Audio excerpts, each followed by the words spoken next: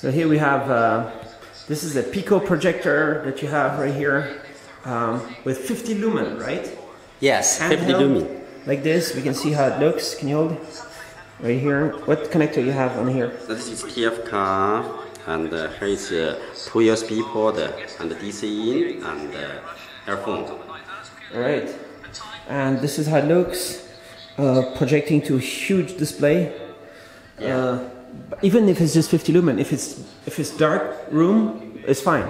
So dark room, or if you get closer also, you can focus on the side. Yes. To change the size of the, just get closer or further away.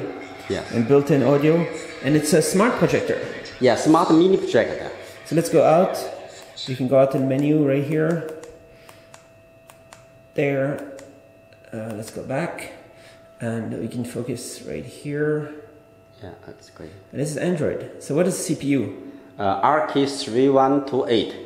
3128. So this is ARM Cortex 32-bit CPU.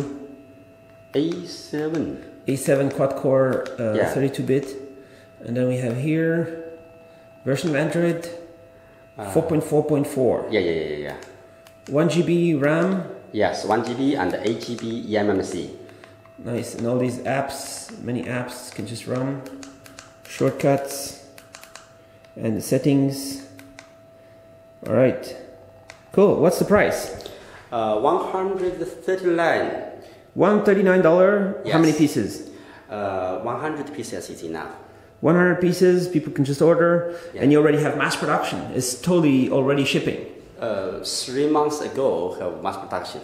So it's already stable, and many customer already satisfied. Stable. And overseas sales more time. How long is battery life on this small projector like this? Because it has battery, it's just running on a battery. So how long is battery life? Sorry? The battery life is 2 hours, no? Or 3 hours? 3 hours. 3 hours battery life? Yes. And it's small like this. This is some kind of fan running inside. Can you hold? Yeah. And you can mount it on a tripod. The tripod mount here. So you can have it as a tripod mount. And there we can see some more how it looks.